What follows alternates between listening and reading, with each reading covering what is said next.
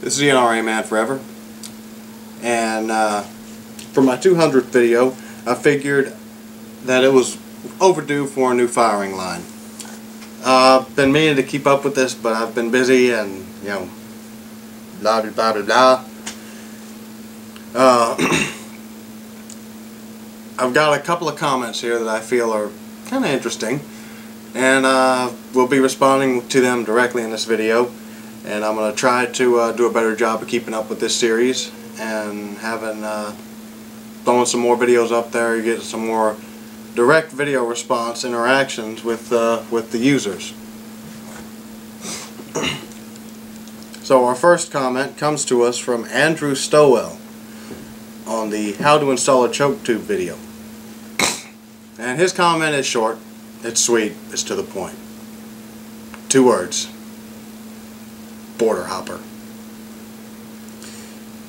Well, Mr. Stowell, I just want to let you know that I'm a tax-paying, law-abiding, American-born, 6th-generation Texan, you sister-fucking Klansman. It is people like you that are the reason that firearms owners are viewed by some as a collection of bigoted, right-wing, anti-government extremists.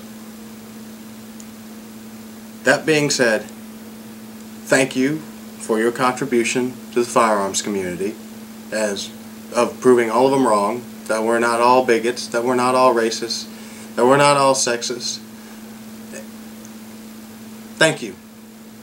I and the firearms community really appreciate that. That being said, I'll be more than happy to meet you at the next cross burning. Thanks for commenting, but in the future, refrain. From Cameron 7595, he responded to my How to Clean a Mossberg Model 702 Plinkster, smoking around guns, LOL. What can I say? I'm an outlaw, boss. Seriously though, I use tobacco products, but I don't endorse their use. They're dangerous, they're addictive, and they can cause cancer. If it was the possibility of an accidental discharge you were talking about, I always make sure to safety check the guns as best as I can before I handle them outside of a range or a hunting situation. Even if the gun had been loaded and there was ammunition nearby, the chances of an accidental discharge from heat are very slim. As anyone knows that's been in the firearms community for more than 2 minutes, modern self-contained metallic cartridges are designed to discharge solely by a concussive means. That being said, extreme heat can cause them to go off. However, a cigarette does not burn anywhere near bright enough to cause a cartridge to go off.